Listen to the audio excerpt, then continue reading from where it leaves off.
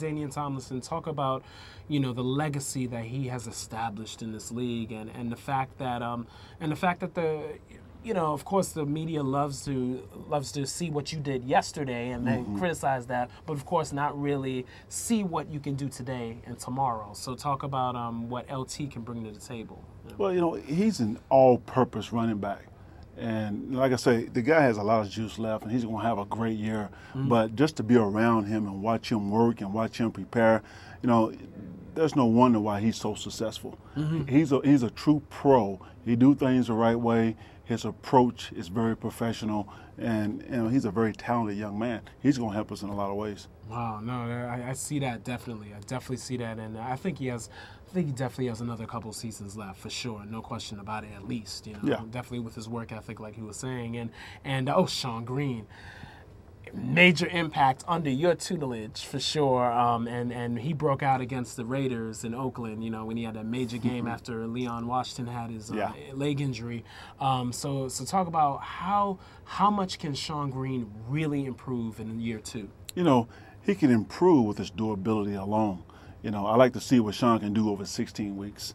That's one of the reasons why, we let him take control and be the starter this year and let a guy like Thomas go, is because we have so much trust and faith in Sean. But over 16 weeks, with the production that he gave us last week in a short period of time, I think he can put up good numbers, but he's got to stay healthy. He has all the tools. He has a work ethic and everything that go with being a starting back in this league, but he just has to stay healthy and prove that he can do it over 16 weeks. But Sean Green's our guy. And I say our guy, but we have situational starters.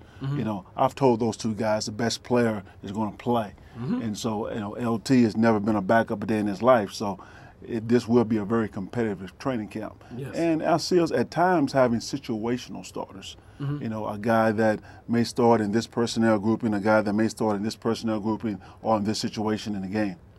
Wow, and I wanted to ask you about the young running backs behind Sean Green and LaDainian Thompson. You have Joe McKnight, the rookie out of SC, and also two from SC, Chauncey Washington. Talk about their chances to make an impact this year. Can they do that? Well, I think everybody's going to have an opportunity to make an impact. We'll have a better idea coming out of training camp, but our personnel department, Mike Tannenbaum and his guys, they did a good job of giving us a nice young group of backs mixed with some experience.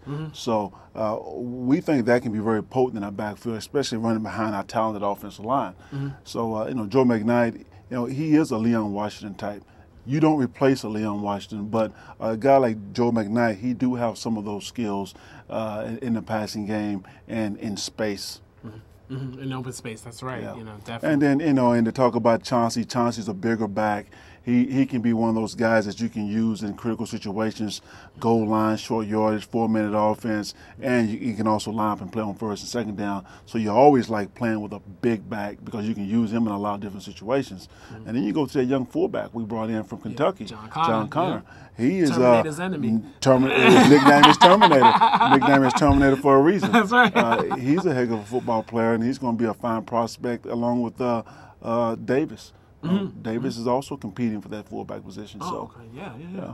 Awesome. Wow. And Tony Richardson. Tony brings great leadership and experience to our backfield, and he can be a mentor to some of those younger guys in the room throughout the year. And if they just watch the way he prepare and the way he get ready, that means a lot.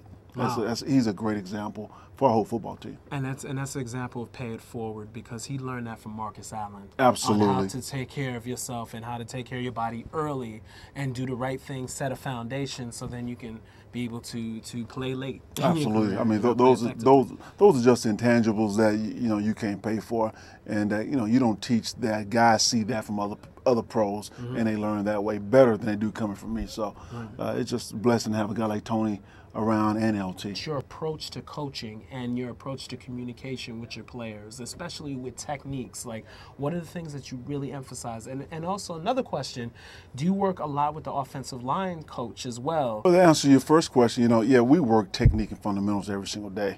I do believe when it's all said and done, the team that performed the best technique-wise, fundamental-wise, especially under pressure, is the teams that prevail in the end. So we hit those every single day. But I don't want to bore you and your audience with all those details that we do. No, please, come on.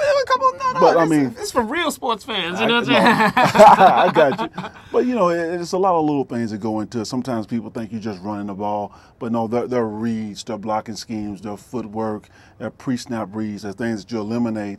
You know, there's a reason that back may run here or run there. Right. All those things are determined sometimes before the ball's even snapped. So it's not just pure instincts or running ability. There's a whole lot of intelligence that go into running the football. These guys have incredible football IQs.